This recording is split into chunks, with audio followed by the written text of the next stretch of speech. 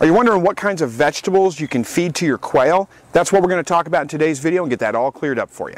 Hey guys, welcome back to another Slightly Rednecked video. Again, my name is Chris. If you're not familiar with this channel, I help you to produce your own meat, eggs, and vegetables from your backyard, your balcony, your deck, your garage, or heck, even a spare room in your house if that's the way you want to do it. I recently did a live broadcast and I got a lot of questions about what kind of vegetables can you feed your quail, so I thought it'd be a good idea to do a video on that. So let's talk a little bit about what the feed requirements are of quail before we specifically talk about the kinds of vegetables you can feed them.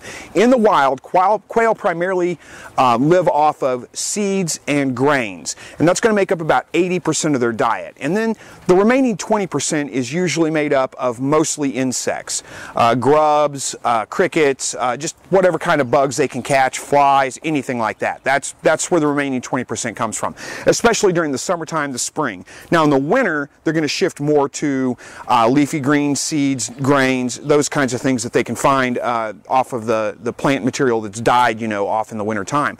In captivity, you really need to keep up with that protein requirement a little bit more all year long, because we're kind of keeping them in an egg-laying cycle all year, which is not natural. So they need that higher protein limit. So basically what it comes down to is if you want to move off of commercial feeds and you want to grow your own food, you could definitely do something like fodder. Barley would be fine, wheat would be fine, any of those kinds of normal fodder, sunflower, you know, just sprout those out, grow them up a little bit, and then feed that to your quail. That'd be fine. But you also need to supplement in about 20% with a high protein insect. Something like crickets would be good. Mealworms would be a good option for that. Those are all things that you could raise yourself if you wanted to, or you can purchase. Black soldier fly larvae is another option. Grub worms, any kind of really high protein insect. Even fly maggots, fly larvae would be fine to feed them. But that needs to be about 20% of their diet at least. Okay, so let's say that you don't want to just move off of commercial feeds, but you just want to be able to supplement that, give your quail some treats and some of those kinds of things. For the most part, just about any kind of table scraps, any kind of vegetables that come out of your garden, and any kind of grasses, weeds, that kind of stuff that grows in your yard is going to be something that your quail will be able to eat. The list is so big, it's easier for me to tell you what not to feed them than it is to tell you what to feed them. Now, as far as table scraps go, you want to stay away from meats. You don't really want to feed them meat. You want to stay away from anything real salty, so avoid salt if you're going to be giving the table scraps to the quail. You can salt your own plate, you know, maybe leave the extras unsalted, something like that. So anything salty you want to stay away from. Avocado. Do not feed the avocado to your quail. It can be toxic for them. What else? Uncooked potato. And honestly, I'd stay away from potato, just period. I wouldn't feed potato to my birds, but especially not uncooked potato. You also want to stay away from rhubarb. That can be toxic to your birds. Parsley is another option. Do not feed parsley to your birds. Stay away from that. And the leaves and stems of tomato plants, and really any kind of nightshade family plant, you don't want to feed to your quail. The fruit's okay, but the leaves and the stems you really want to stay away from. So that would include a lot of vining things too. Just look up nightshades and whatever's in the nightshade family. You don't really want to feed that to your quail. Other than that, some other things you might not want to feed them. You don't feed them anything with caffeine in it. No chocolate, of course. I don't know why you'd want to feed your birds chocolate, but don't do it if you had the idea to do it. Citrus, stay away from citrus. No lemon, no oranges. None of that citrus fruits are bad for them as well. And onions. Don't feed onions to them. Other than that, just about anything else is fine. They really will go nuts for bread. So if you have stale bread, by all means, you can throw that into your quail's hutch, and they will love that. They'll go to town on that.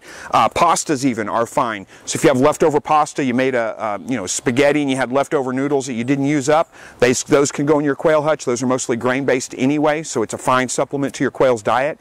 And like I said, any kind of vegetables that come out of your garden, a lot of times what I do is I'll take my extra vegetables, and you can see I've got, let me open this hutch up, see if I can not disturb him.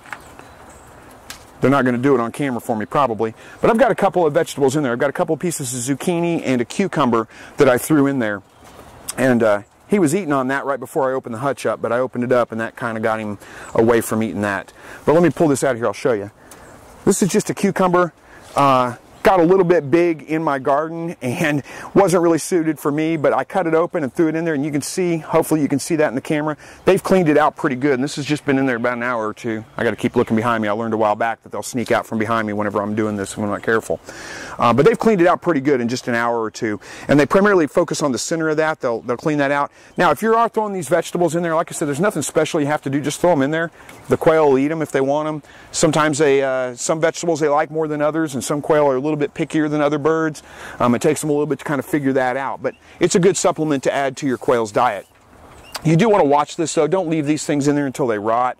You know, I leave them in there for the day. Anything that they haven't finished off comes out, goes in the compost pile, you know, at the end of the day, so it's not drawing too many fruit flies, it's not going rotten on them, any of those kinds of things. But that's a good thing to do. And this is also something that's nice to do in the summertime. You can freeze these things and then throw them in there, and that gives them something extra to kind of chew on and keep themselves a little bit cool.